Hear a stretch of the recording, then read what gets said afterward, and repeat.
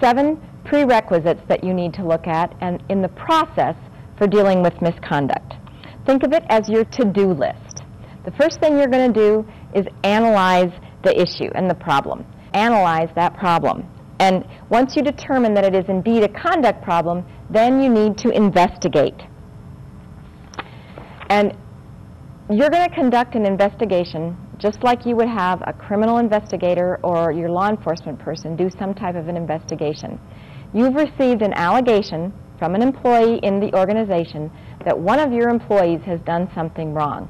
Right now, that's all you know. So you need to investigate that to find out all of those, who, what, when, where questions.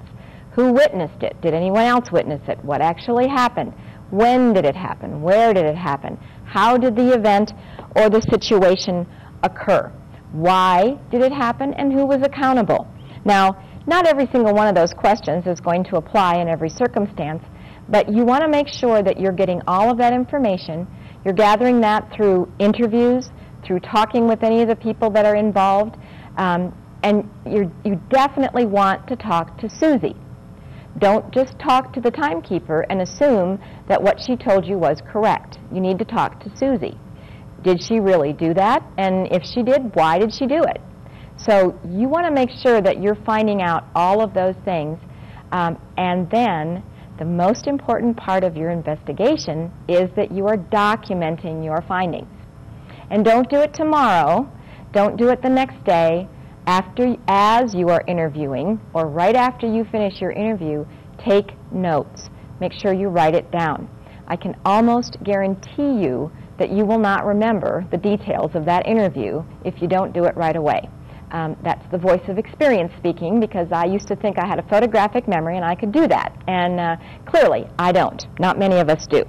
And the third thing that you want to be aware of, that you want to make sure you know, is if your employees are covered by a union. Because if they are, they're entitled to union representation. Now, there's not too many of our locations throughout the department, really, certainly not in the Park Service, that are covered by unions. So we're not going to spend a lot of time on this.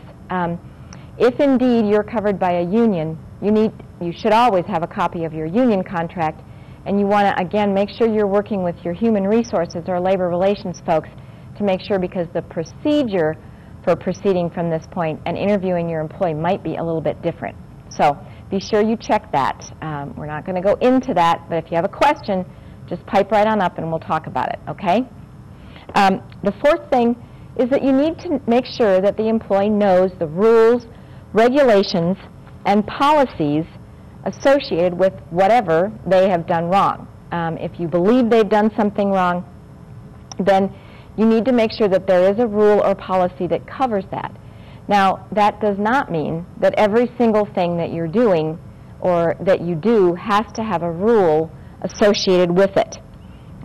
Some things that employees do are so obviously wrong that it's not going to be in writing anywhere. Let's say that you have an employee that punches a coworker in the workplace. Probably you don't have a policy that outlines that very clearly, that says specifically that employees can't hit each other, but clearly that is unacceptable conduct, and you can certainly deal with that through the disciplinary process. So you're not going to have everything. It's something that an employee would obviously know. Now, you have to make sure that you've communicated this, obviously, to employees through a variety of different reasons. You need to make sure that these rules have been communicated and enforced consistently. Now, these are two really big ones.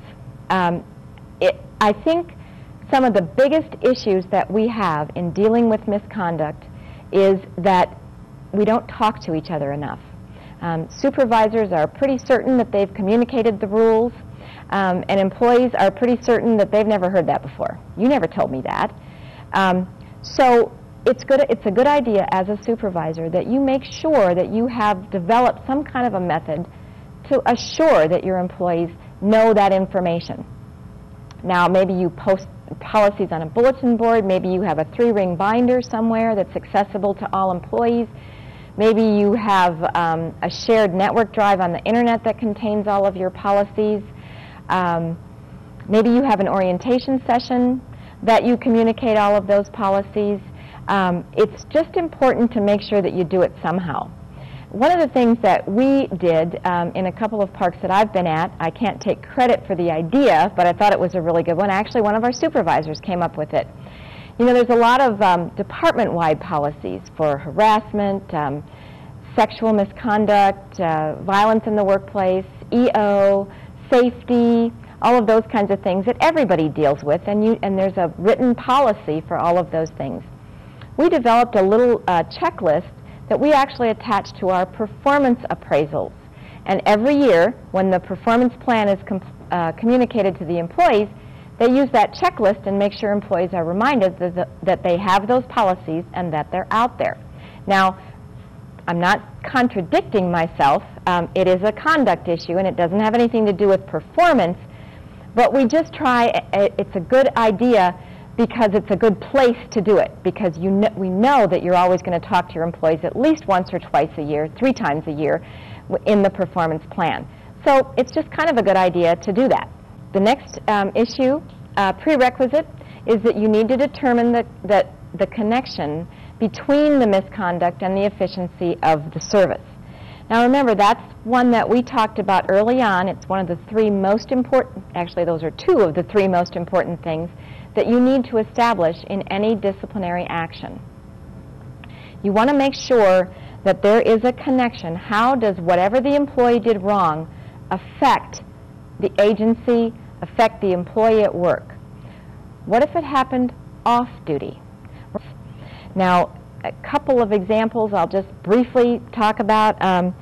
What if you have a law enforcement officer maybe that had a drug possession of marijuana charge and conviction?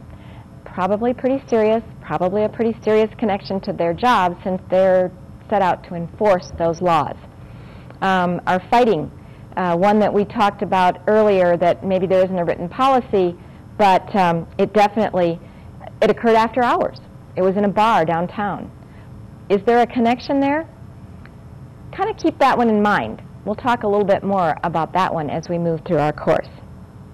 And then the last thing that you need to decide is, do you have enough information, and is there enough evidence and enough intent to decide whether you want to take a disciplinary action or not?